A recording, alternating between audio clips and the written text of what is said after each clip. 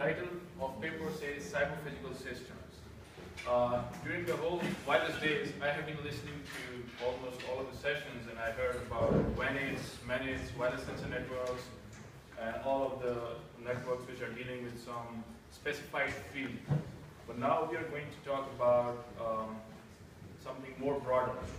I'm not going to be in the detail or at the bottom of some proposed schemes, but we're going to generally talk about something which are basically proposed to convert all of the technologies we currently do have. For example, wireless sensor networks, M2M, IoT, and everything. We're going to converge them all by using CPS systems. And these are the contents of my presentation, which we're going to have today. It's like key trends in systems. System here means embedded systems, wireless systems, wired systems, and all the systems which we can put in the categories of communications. And then I'm going to explain some possible applications in future about the CPS, that where are we going now. And then I'm going to show some of the proposed architecture, a very simple architecture, because as we know that sometimes we do like the complexity of the system, but by the end of the day, we like simple things. Just like an iPhone, Apple, make things simple, something like that. Then I'm going to show you some dynamic communications, that how a cyber-physical system can be applicable to, in terms of dynamic communication, and what exactly the dynamic communication means. And then I'm going to show you some of the CPS integration. Integration means like how this proposed architecture is going to work with different applications, which I'm going to show you in the second content of my presentation. And then at the end, we're going to talk about some open research challenges in this field. It's kind of an informative paper, not exactly the scheme paper. Okay, when we talk about key trends in systems, currently we are focusing, our research are focusing on increasing the functionality of a single system, that how we can take multiple advantages out of the same system, how we can do that. And then, like, for example, if you go to the WANET, so we have VDTNs, relay-calling networks to be introduced, and then vehicular networks and vehicular dog networks, and then mobile dog networks and all that stuff. Then, what are we looking for is the increasing integration. How to integrate the two systems. Because, a very simple example would be smartphone, where we can check an email, where we can just go to the social networks, we can make calls, we can send text messages. So what we are doing there, we are trying to integrate all of the services on our hand. That's what it is. And then now, growing importance and reliance on the software. When we talk about some software, how much reliable it is. This is something really important. Why we pay money to a software company? We need some guarantee, we need some reliability on that software. So that's going to be the future for CPS as well. And then increasing number of non-functional constraints. Then nature of tomorrow's systems. We need dynamic systems. A single device should perform multiple tasks at different times. And then ever-changing, dependable, high confidence. Again, the security comes in, that what is the security, what is the privacy of that system, which I'm going to use for my personal things, for my official things, etc., etc. And then the final thing is, it should be self-aware. Now this thing comes where CPS is about to start, right? CPS stands for cyber physical system. So what we are doing here, integrating cyber world with the physical world, right? So it should be self-aware, self-adapting, like changing the behavior of the same thing. And then, like for example, we have different sensors for different things. For temperature, we have a different sensor. For voice recognition, we have a different sensor. How about integrating all functions in one sensor? And how about taking all the functions for which we have to buy 3 sensors, we're going to just buy one integrated sensor, right? And then we have self-repairing as well. Like if there is a malfunction in any network, so it should be capable of self-repairing. All that seems like impossible. How is it possible? Well, in the future, it's going to happen. And then we have sustaining and all. Here comes after these two things. When we will be achieving these two things, by the end of the day, we will be having cyber-physical systems. What are the expectations in future from these systems?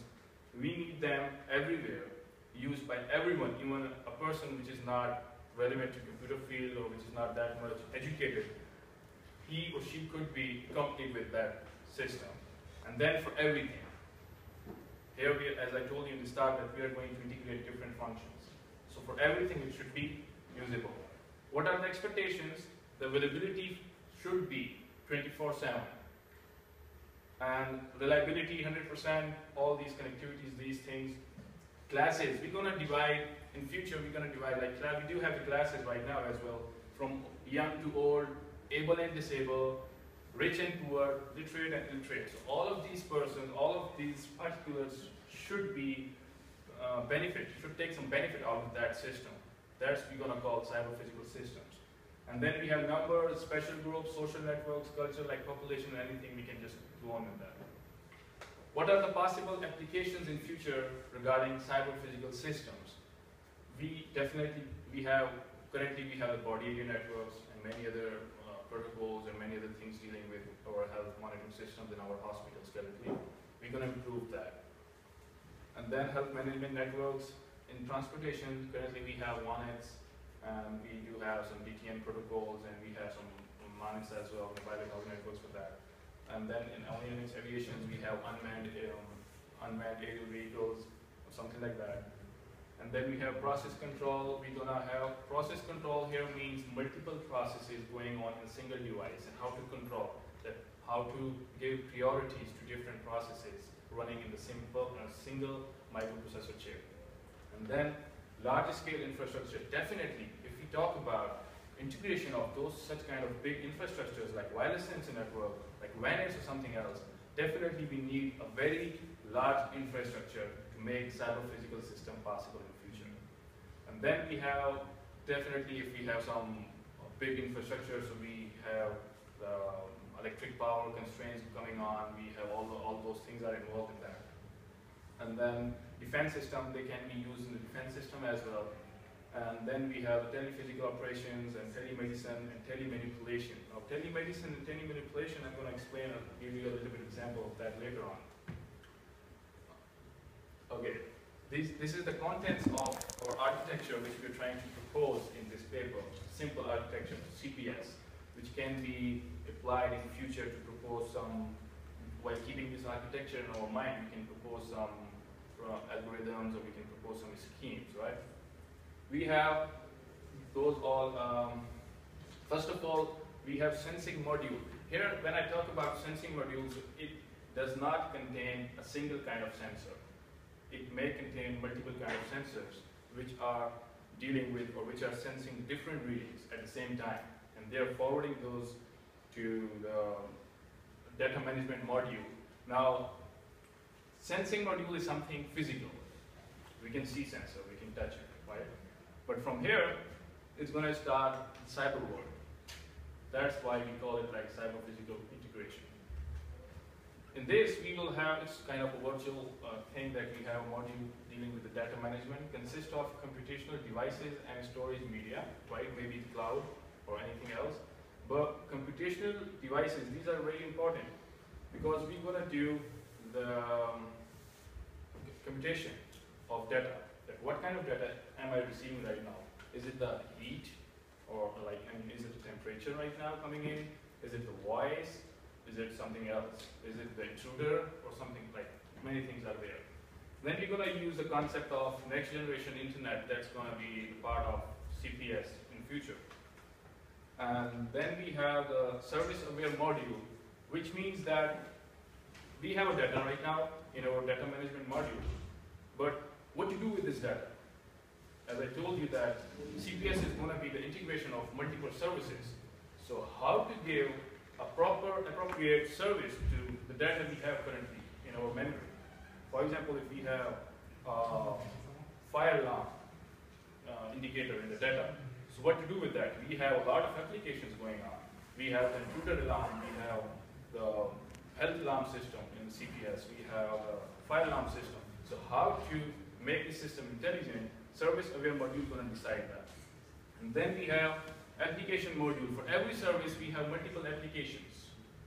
For every service, for example, for social network, we have many applications to go on, even a single smartphone. So for every service, after selecting or after categorizing the data for a specific service, we're going to categorize further for which application this data is going to be collected or forwarded. Here we can use the concept of NoSQL just for the purpose of saving information over the database. Like we are just trying to make such a system which can be capable of saving data as well, plus like feedback awareness. We're going to use the feedback system. Okay, then we talk about the security assurance of that system. How about if, for example, if my grandmother is sitting back in my country, like I came from Korea, and she's just sitting in Korea and she needs some medical assistance. Currently we have a system, monitoring system, but we cannot provide the medical assistance to that person. We can just monitor on our cell phone. Maybe I have application on cell phone and there are some sensors connected with the body over there and they're connected to a router or somewhere internet and I'm getting a live monitoring of my grandmother back in my country. But how about treating my grandmother using my cell phone? How is it possible? That's the CPS is going to make this impossible. We're going to attach actuators as well. For example, if she has the disease of diabetes and she needs some insulins at the proper time, and proper amount of insulin is also important.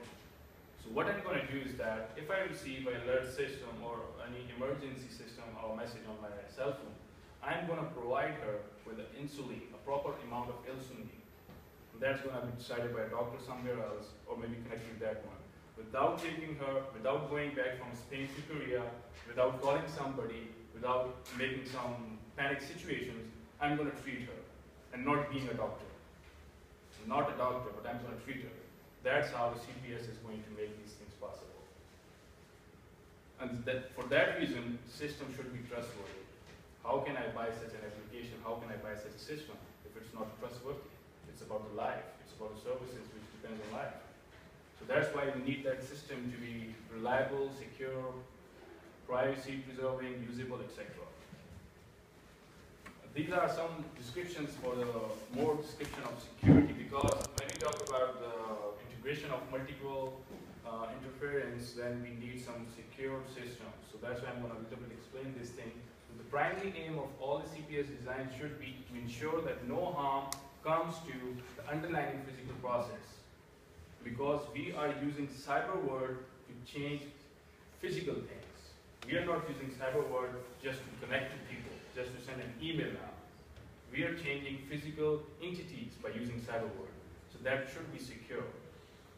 And then it should be, okay, these are some ensuring security and privacy crucial for safety, like CPS are deployed in mission critical settings, collect sensitive data and can actuate changes, as I told you, in the physical world, and then composing individual secure systems.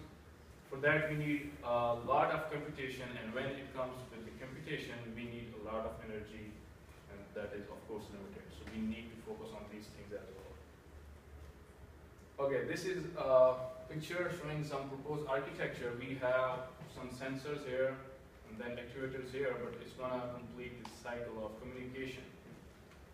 At first time, we have some sensors taking some readings out of the physical environment, physical world, and transferring those readings to the data management module.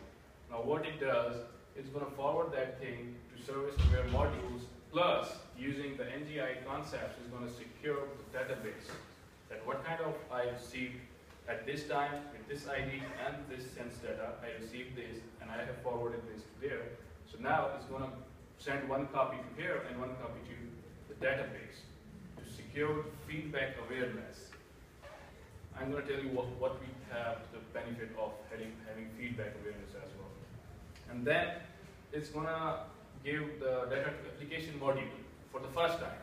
For example, if any kind of sense data arrived here, so it's going to decide, okay, now go to the application module, and application module should be intelligent enough to judge the data and its reading. And then actuators. Actuators can be any physical things, like a lamp, like an alarm, like a waterfall in case of you could say fire or something, or maybe the alarm directly connected to the police station in terms of intruder or something. So it's going to work like that.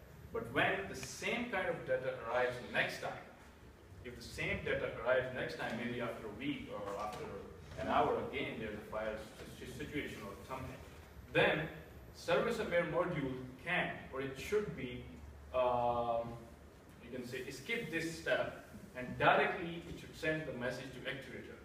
There we can save, and there we can control the physical world without any human, you can say almost 0% or very minimum human influence in these systems.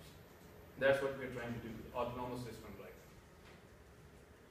that. Okay, this is some kind of example, or you can say the example scenario of dynamic communication, how it's going to work like. For example, first time we have a sense data S1. It arrived into the data management module, that's DMM. So it's going to be assigned to the service-aware module using NGI, and there we have a service-aware module. When it will arrive here, so it will check. It should check, service-aware module will check that, okay, is it in my table previously or not? For first time, it's not going to be there, so it will be assigned to the application module down here. Now, application module is responsible to assign some application to that data, that what's going to be happening with, what is the use of this data, why I collected this data.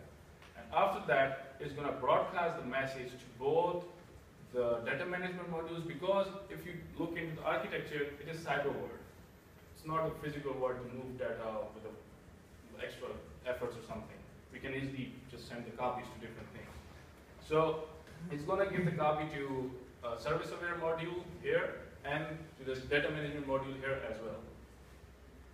They just send to physical devices or actuators and just perform the task.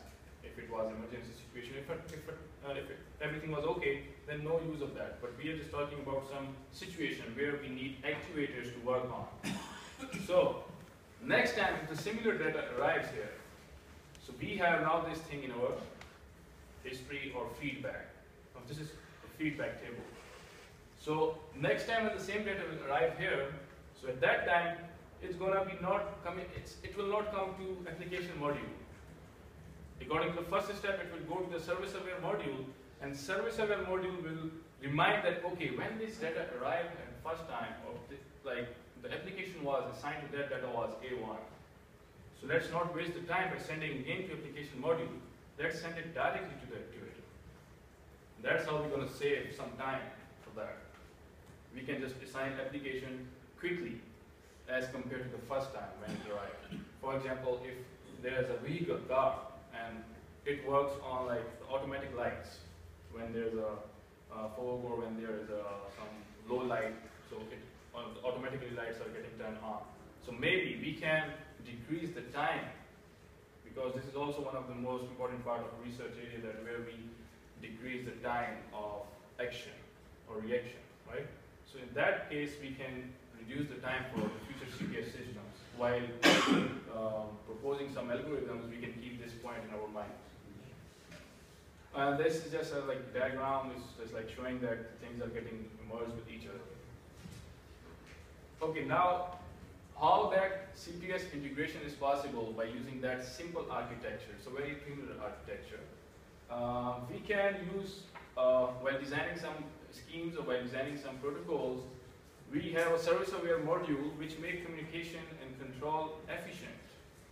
Because efficient in terms of time, in terms of energy of the whole system. We are not going to use application module all the time, just one time only for the same data. So it's going to be efficient.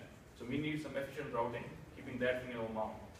And then we have the agriculture scenario, how we can use CPS in agriculture. How we can use. For example, if we have a greenhouse effect or we have a greenhouse situation. So after receiving, maybe there will be some configuration for every plant. That okay, just water that plant after 3 hours or 3 weeks or something like that. So we can have the configuration from a person or from a gardener or from any company. And after getting that configuration, then we do not require any influence of human activities.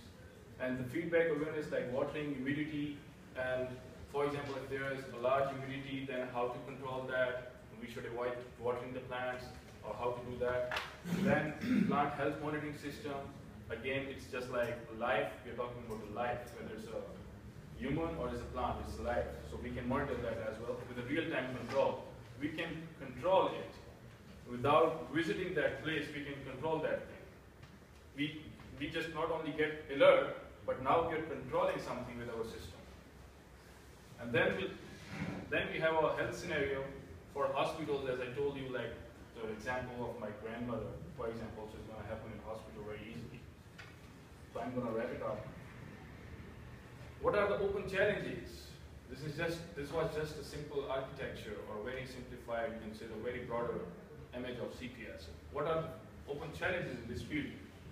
Definitely, if we want to integrate those systems, every system, so we need the algorithms or protocols which should be capable of identifying the application, especially in the service-aware module and application module. We require some algorithms for that. In order, there should be identification of application requirement of each type of traffic should be possible. We are receiving some science data, how to do that. And then definitely we require efficiency. Efficiency is something really common in every field. Then resource management. We assume that, okay, in the future we will have no such kind of problem in terms of memory storage.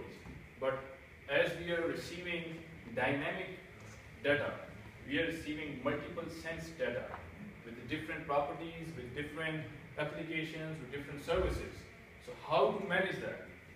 That is we call a resource, because we're getting some resource, we're getting some input. So how to manage that input, where to store, how to perform actions on that. And those should be automatically managed. Then we have the collaborative service-aware power management. Of course, power is always a constraint, so I guess I don't need to have explained this. Simulation tools. We do not have exactly the simulation models for CPS currently in the market. So the researchers or the companies which are dealing with simulations, they are required to make such models which should be capable of dealing with dynamic communications. Currently, we have some literatures for CPS, but they are again dealing with just regular CPS or just a health CPS or something. Not a generalized CPS model is available to simulate some proposed schemes. What is the future work for our architecture? As we are looking forward to implement that architecture.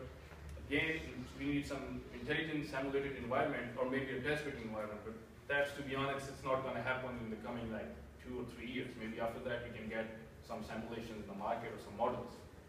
And then we should propose some unifying. Unifying means like different data should be unified in one system. Routing schemes, which should be capable of real-time, like dealing with the real-time sensing and actuating the devices. Currently we are, in the end, currently we are just sensing something and we are just generating alarms. But I'm talking about not generate alarm alone, just generate alarm and fix it. Do not call me, or do not tell me that there is a situation, just fix it automatically. I trust you, I paid money for your software. So just do it by yourself. That's from my side. Any questions? I have a very brief question. I think it's for my scenario. What do you think will be harder to achieve? Reliability or security?